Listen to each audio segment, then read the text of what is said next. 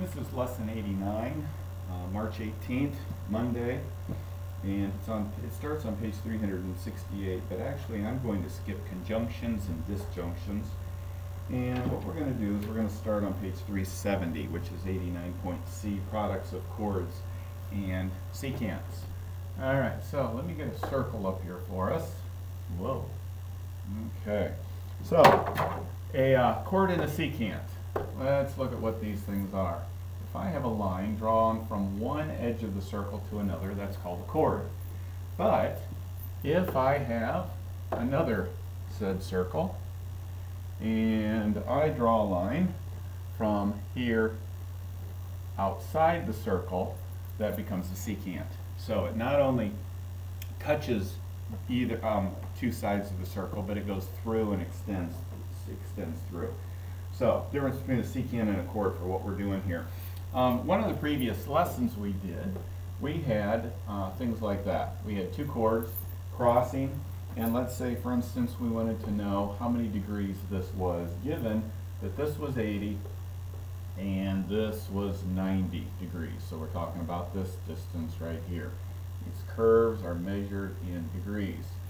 Okay. So from a previous lesson, we learned that x equals the sum of these two sides, 80 plus 90, and then we divided that by 2, and so x was 85 degrees. So that's how we found that. Now when we did this with secants, let me draw another line up here. Let's just do this one. This is from the book, so I'll make it just like that. And let's say we're looking for how many degrees this is, given that this is 90 degrees. So from here to the tangent point right there is 90.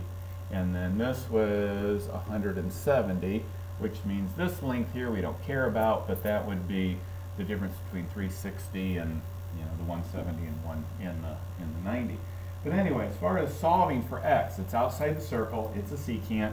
X equals the largest minus the smallest divided by 2, and in this case x equals 40 degrees. Okay, so that's what we did in previous lesson in order to find degrees here, the degree of this x right here and the degree of this x right here. In this lesson that we're going to be looking at today, we're going to be looking at a different part of the secant. We're going to be looking at the lengths of those line segments. So let me draw a chord here and a chord here. Okay, so I have those chords drawn, and this one is 2, this one is 6, this one is 4, this one is 3. Okay, so what we know about that, about chords, is that if we multiply this length times this length, we get 12. But that will equal this length times this length, which is 4 times 3. So 12 equals 12. Okay? So that's the formula for chords. So let's put one up here that we don't have all the information. 3, 5, 7, and x. Now this doesn't just work for these two chords. It works for any two chords that you have up here. If you've got 3 of the measurements, you're able to figure out the fourth one. So we're going to take the length of that and multiply it, 5x, and that's going to be the length of this multiplied 3 times 7. So 5x equals 21, therefore x equals 21 over 5. Okay, not much to that. Let's look at what happens when we are dealing with secants. Get rid of my chords, and let's put secant up here.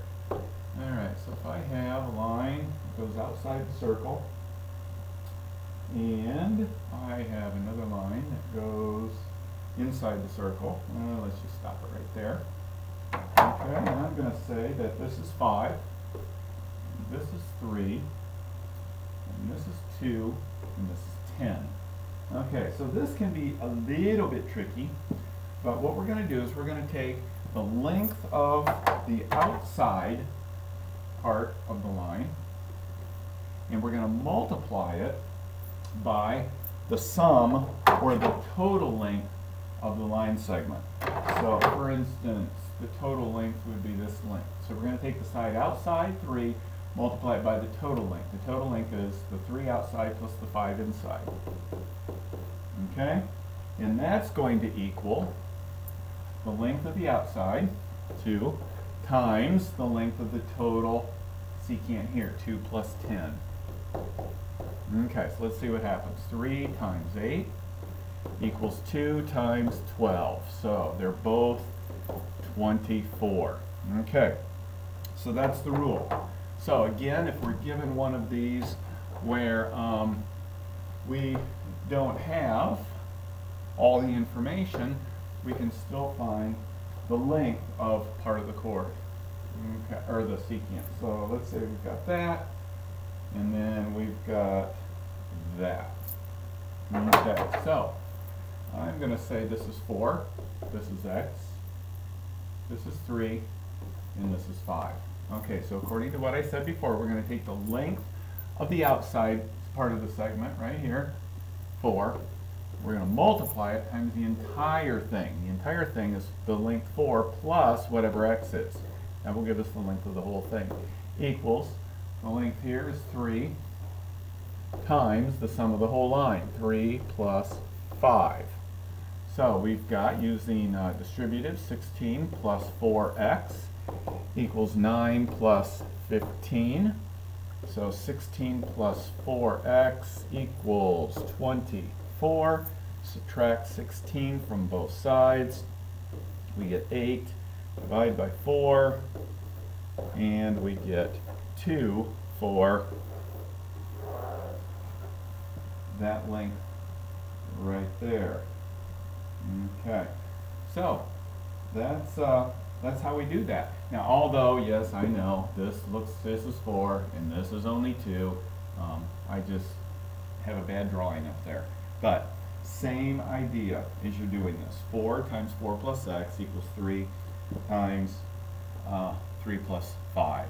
So anyway, this will be 2. When you get it in the homework, it'll look a little bit truer to what size it is. So anyway, that is lesson 89, products of chords and secants, and that's all I'm going to ask you to do on that, rather than doing the disjunctions and the conjunctions. So you should be good to go.